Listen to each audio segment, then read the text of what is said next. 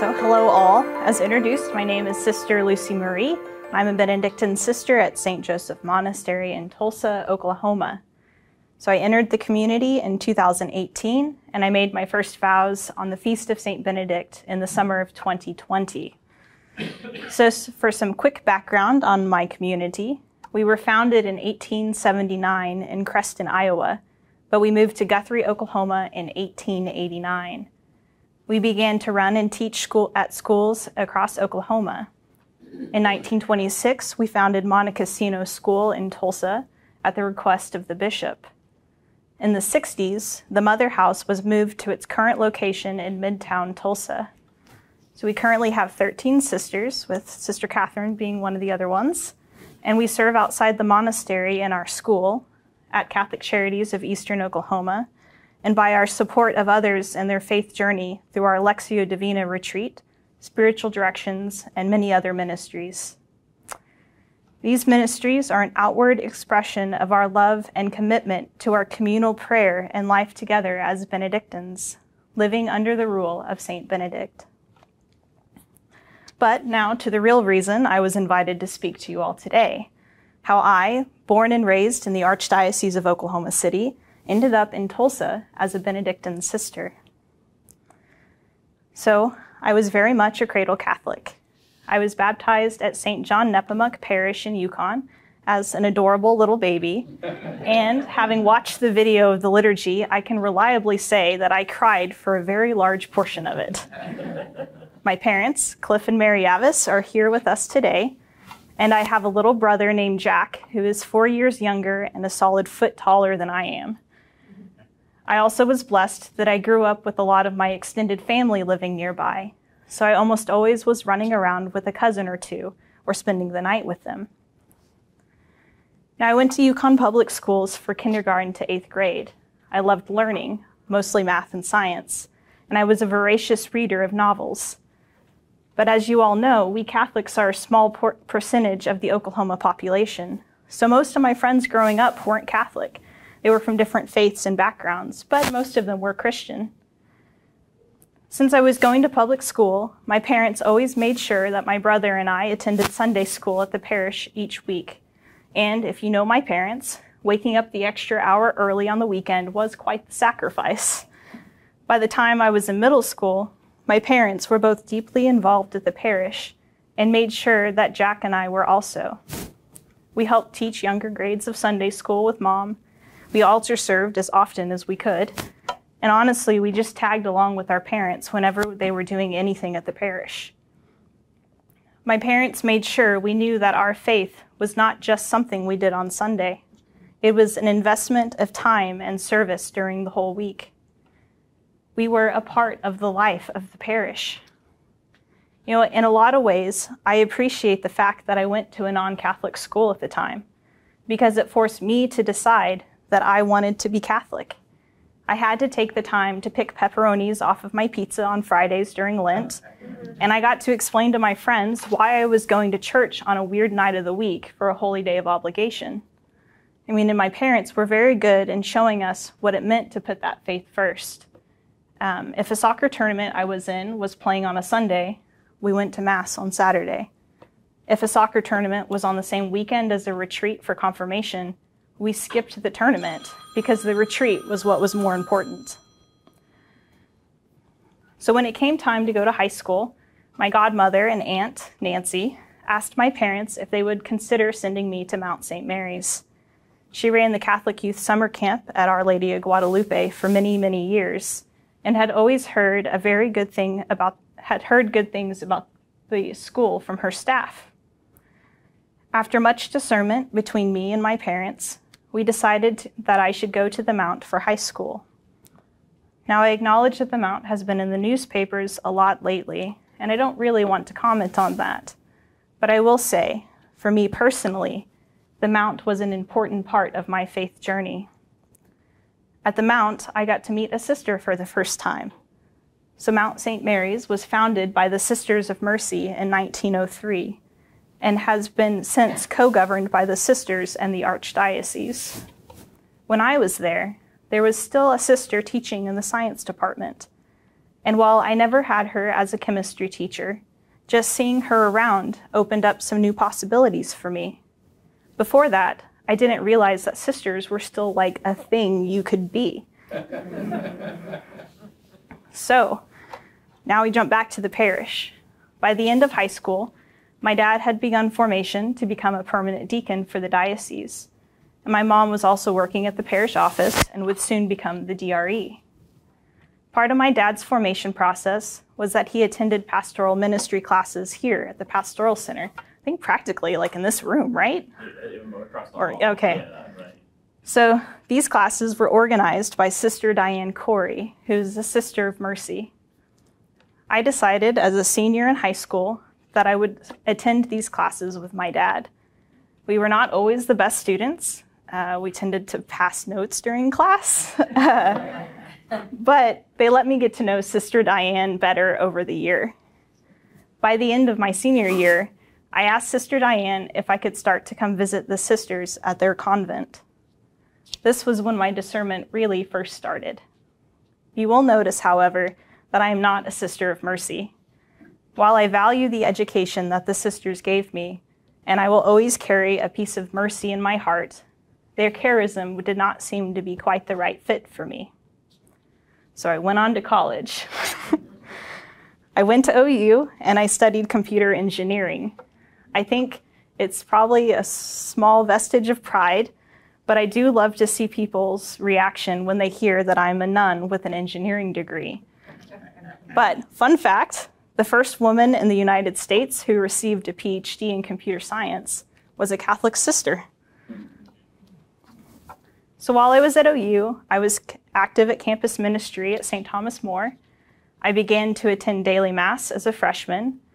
I slowly began to take part in different ministries, and by the time I was a senior, I was on the campus ministry leadership team. I also ended up becoming friends with a few other women who were also discerning a call to the religious life. We started a women's discernment group since there was only one for men at the time, and we even did a nun run to Maryland and back over spring break. This group of women, especially my friend Laverta, were instrumental in my discernment. They were companions to walk along the journey together. Okay, so how did I meet the Benedictines? One night, our discernment group was meeting, and one of the women who was from Tulsa happened to have seen on Facebook that the Benedictine sisters were having a discernment retreat in a few weekends. 6 of us decided that it would be good for us to attend. So we all drove up to Tulsa with only one car getting lost, and we attended the Sisters' Monastic Moment retreat. We got to experience the life of a Benedictine sister for the weekend, praying, working, recreating with the sisters. One of the jobs we were assigned was to clean the pews of the sisters' chapel at the monastery, because Sister Maria Paula was about to make final vows. I decided I wanted to come to that too. So my parents and I drove up for the Mass, because I still didn't have a driver's license at the time. After that, I would probably come visit the sisters about every 6 months or so for the next 3 years. Finally, after much discernment, which I can go into detail in a second, I asked the sisters to begin the process of formal discernment with them. At that time, I had already graduated with my bachelor's degree in computer engineering, but was working on my master's. The sisters let me move in with them as a guest, but asked that I finish my degree before entering formally. So for my final year of study, I lived in Tulsa, drove to Norman once a week to meet with my advisor, and I wrote my thesis. I graduated in 2018 and then formally entered the community a few months later as a postulant. In the dedication of my thesis, I said, there is nothing like having 20 women all asking, "Are you done yet?" to help you finish writing a paper. So now we're almost caught up to the present. I spent 1 year as a postulant in the community, 1 year as a novice, and then made temporary vows in the summer of 2020. Now I'm considered a scholastic sister, and I will have the opportunity to either renew my temporary vows or make final profession next summer. Since September of 2021, I have served at Catholic Charities of Eastern Oklahoma, which really is a wonderful organization. I was able to help with the resettlement effort of the 800 Afghan refugees that were settled into Tulsa and Stillwater. And now I am overseeing the implementation of a new inventory system to track the 10 million pounds of food that Catholic Charities of Eastern Oklahoma distributes each year. I would say, up to this point, I have mostly talked about the externals, what I was doing, experiencing, who I was with. But what about what was going on inside me, in my own heart? How was I growing in relationship with Christ so that I could make vows wholeheartedly to serve and love him unconditionally? I was thinking, I really do get asked a lot, how did you know you should become a sister? And in all honesty, it's still sort of a hard question to answer. I appreciate it. I had a sister look over this talk. She's been in community for 73 years.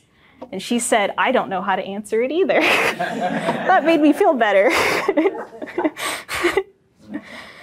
So I guess I should say that I do think I have an answer, but it's not the 30-second answer that most people are kind of looking for. I think the closest thing I have is more of the following idea. I realized I should become a Benedictine when I realized that God created me as a Benedictine from the very beginning. I mean, we all believe that God has a plan for us so that we can learn to love him and so be with him in eternity. The name of that path set before me by God is the Benedictine way of life. You know, a large part of my discernment was and is learning who I am and who God created me to be. And I discovered in my experience of beginning to live the Benedictine life that living as a Benedictine is what's going to bring my whole self into communion with Christ. So what does that discernment look like? So for me, it took a lot of reflection and a little bit of humility. As an example, so I mentioned that I grew up at St. John Nepomuk Parish in Yukon.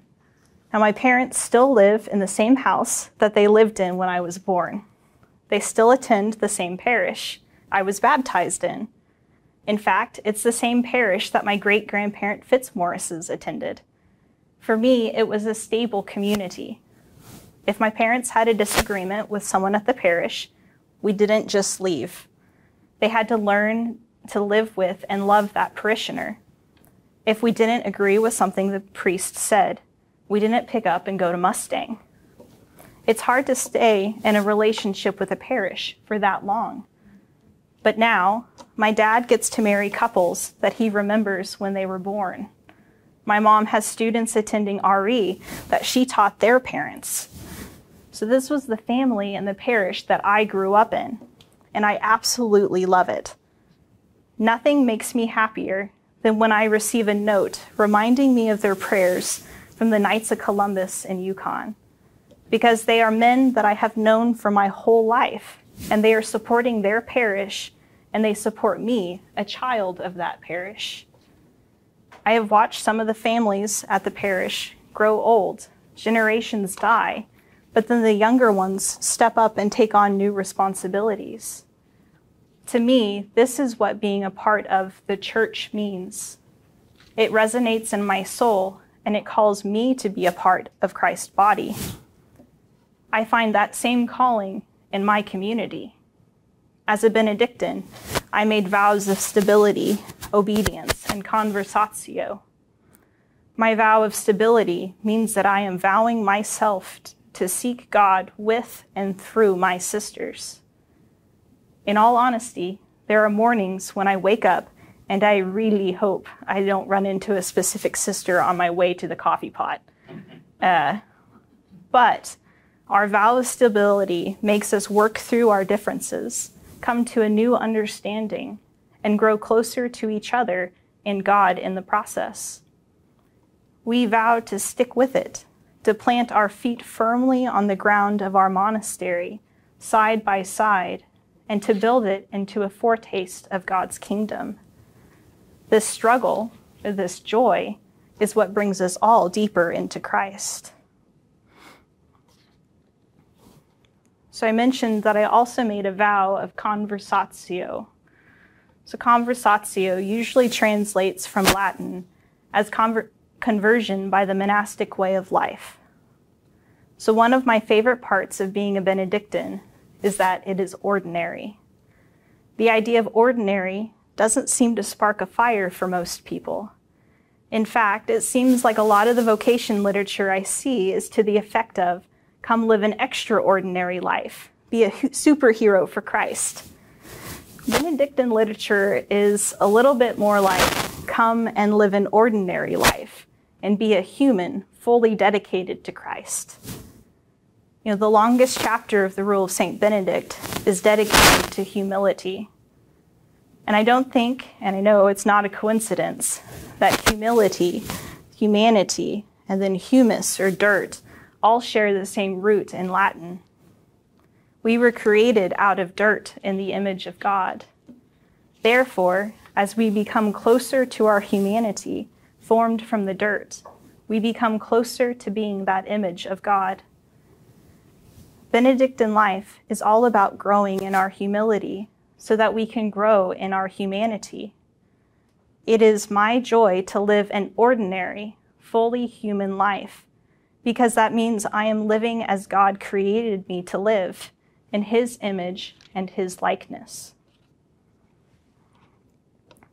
So our Benedictine prayer flows in the same manner. We pray the Psalms every day. The Psalms are some of the most human parts of the Bible. They run the whole gamut of human emotion, from praise and ecstasy to sadness and dejection, even to anger and hate. They teach us to be human in the presence of God and allow Him to touch our brokenness and turn it towards Him. We also pray Lectio Divina, or divine reading. We read and we pray with the scriptures. We allow them to speak to us, to form us, to shape us. We humble ourselves before the Word, and we allow it to teach us how to love Him more and more. So I want to thank you for the work you are doing to support and foster vocations to the priesthood and consecrated life in the Archdiocese of Oklahoma City. When I started to discern, it felt very isolating. There were posters up everywhere about priests and seminarians, but I felt very alone as a woman looking at the consecrated life. I find it amazing that there was a Benedictine monastery of women less than 2 hours from my hometown that I never heard about the entire time I grew up at the parish. In fact, one of the sisters, Sister Veronica, who just passed away, was from Yukon. And when I did hear about people talk about religious orders of women, they were usually heavily romanticized versions of consecrated life in communities far away. I honestly thought I could not be called to that life. And in fact, I wasn't. I was called to the very real life of a Benedictine at St. Joseph's. So thank you for inviting women religious to speak to you and to share their lives with you. Thank you for allowing us to tell our different stories and share our different experiences and charisms with you. And of course, thank you for all of your prayers for us who have and who are discerning this way of life. But now is your next opportunity. Do you want to see more religious sisters serving in Oklahoma? Then give an invitation to some women at your parish to come visit us in Tulsa. And I would humbly request that you pray and ask God who you might be able to extend that invitation to. God may be calling women that do not fit your expectations, but they are quietly and humbly seeking Him. Pray for all women discerning their vocation. I want to conclude with a quote from the Rule of St. Benedict. It is from the end of the prologue of the Rule, and I think it's a pretty good summary of the Benedictine life. I received a wonderful icon of St. Benedict when I made vows, and it has part of this quote on it. So it's kind of my daily reminder of my call at the monastery. So I quote, "Therefore, we intend to establish a school for the Lord's service. In drawing up its regulations, we hope to set down nothing harsh, nothing burdensome. The good of all concerned, however, may prompt us to a little strictness in order to amend faults and to safeguard love. Do not be daunted immediately by fear and run away from the road that leads to salvation. It is bound to be narrow at the outset. But as we progress in this way of life and in faith, we shall run on the path of God's commandments, our hearts overflowing with the inexpressible delight of love. Never swerving from his instructions then, but faithfully observing his teaching in the monastery until death, we shall, through patience, share in the sufferings of Christ, that we may deserve also to share in his kingdom. Amen."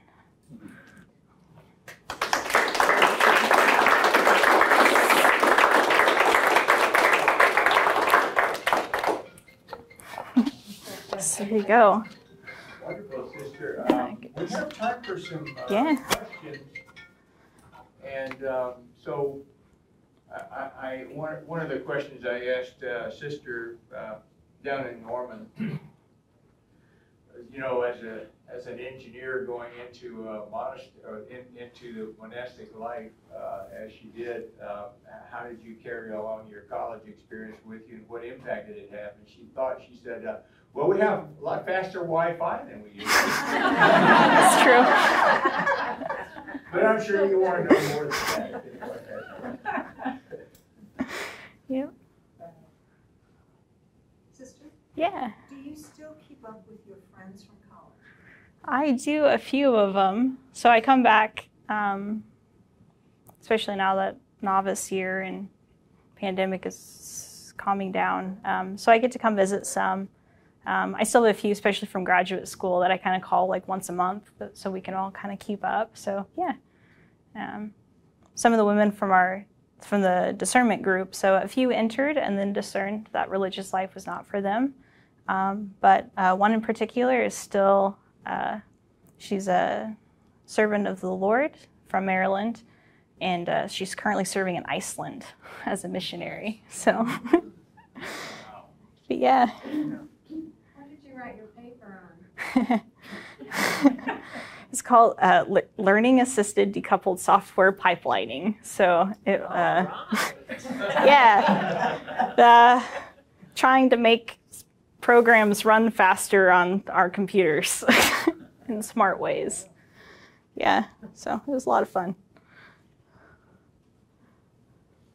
I enjoyed your comment about how, you know, in your discernment, there you were going to school in Yukon, and you weren't even aware that 2 hours away was a monastery that might be your future home, and that living there was a nun who was from your hometown. Yeah. Isn't that a reminder to all of us how we have resources, we have a history, we have a presence that we need to be sharing with others around us whom they need to know the story. Mm-hmm. Just to add to that, I remember when I was in grade school at St. Eugene, you know, we took field trips. To the Carmelite nuns in Oklahoma City, and you know, they exposed us to that. And I was just wondering, are the schools doing that now, or are you saying they're not doing it, or they're not doing it enough, or? I would say at that time, of course, I wasn't going to Catholic school, so that may have made a change. But so I didn't have that experience. I know in Tulsa they do 5th grade vocation days. I thought you guys started doing that too. So I think that's just keep up the good work, and keep trying to grow that, because, yeah, I mean, if your only experience of religious life is the Sound of Music or the Sister Act, it's going to make it really hard to discern. Sister Act. I was wondering from the Catholic school perspective, if anyone else knows that they're doing field trips. At St. John's, they're not, at UConn, that I know of. didn't happen when my kids were in school. I don't think it happens very much. We actually went out. So Sister, I have a question. So Yeah. when you're young, did anyone ever approach you and just a mentor or someone from the parish that really saw something in you and had that one-on-one conversation with you to say, have you ever thought about becoming a sister? Or because many of the talks we've heard, there's been that one person or the ladies that sit at the front of the church Yeah. that come up to a young man and say, we've been praying for you, you should become a priest. And, you know, exposure to the religious and the priesthood is great. Yeah. But I think, too, part of the catalyst for that happening is that one individual that approaches a young person and say, you know, you should really think about it. There's something in your spirit, there's something that I see that could really benefit from you thinking about and discerning this. Not that it's going to happen, but that you should be open to the idea of. Yeah. I personally did not really have like that person. Once I started discerning, I kind of had other people that supported me on the journey. So my peers, some of the sisters I did meet, even things like, so I worked at Our Lady of Guadalupe summer camp for 5 summers. So I was around a lot of the seminarians there. And being able to see them starting to discern and living their call helped me, I think, to be able to be with other young people doing that. And there was kind of a fostered sense of vocation there. So that was really helpful. But now that I go back to the parish, I love, one of my favorite stories is there's a woman who's kind of like the matriarch, one of the matriarchs at UConn. And so at UConn, we still pray after Mass for vocations, like the Our Father, Holy Hail Mary, and Glory Be. The whole time I was growing up, I think you still do it, right? So for a while, they were printing that it was for priestly vocations. So one of the older women came up to me when I came home, and she goes, I'm just letting you know, I know we're not supposed to, but I'm praying for women too. So.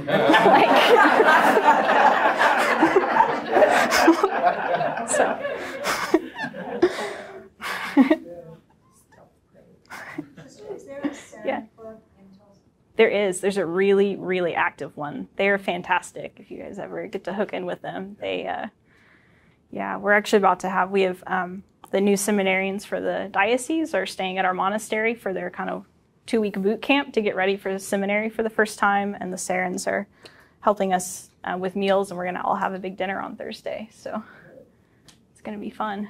Speaking of that, you mentioned that you provide spiritual direction. What are the options at your monastery for someone who wants to Thank you. come for a retreat? My sisters would have killed me if I had forgotten to put in that blurb. Yeah, so we have the School of Lectio retreat, which happens 3-4 times a year. That's kind of, I think it's 5 days. That's a more kind of intense retreat to learn about Lectio. So we practice sustained Lectio, so it doesn't follow kind of the pattern most people are used to, because we're praying a lot of Lectio every day. So just to be able to share that spirituality. But then we also, a lot of our sisters are trained spiritual directors, so people can call. The other nice thing is we have guest rooms. So if you're ever looking for a weekend of silence, or you want a weekend away and to meet with a spiritual director, you're welcome to call us and come stay in one of our retreat rooms. We have more for women.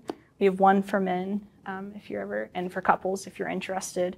Actually, I brought brochures, so it's got all our contact information if you want some, or some for your parish. It's got vocation information, but then also has kind of some of the other things we offer. So I can. Sister, Yeah. is your life silent when you're not working? We are not. So I don't actually, other than maybe no one takes a vow of silence, but some orders are more silent than others. We're not as much. In the same way, we're not cloistered, really, since we work outside the house. But we are definitely monastic. A lot of people will ask us, and I even use the term mother house because it's what people are used to, but for Benedictines, we don't really refer to it as a mother house. It's our monastery because we take vows to that place, so we don't get sent other places. Our community life, it's that vow of stability. But Sister, have you, has it been encouraging that you have younger women who are now discerning vocations to the Benedictine order? Yeah, it's really helpful. A couple months ago got back from a big kind of, so we're part of a monastic congregation of other Benedictine houses. And so the congregations sent all their younger sisters to go hang out together and pray and just kind of be. That was really fun. Like, because I was with other, quite a few other women my age. So it was, it's just great to see the life. Good. Yeah. Well, thank you so much for Yeah. driving down I-44 today. Happy to. Not much traffic.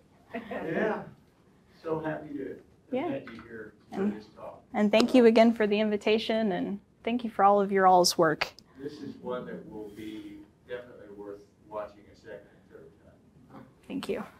Well done. Thank you. Father, can you lead us in prayer? I do it from here, or do I? Oh, you- Right there is fine.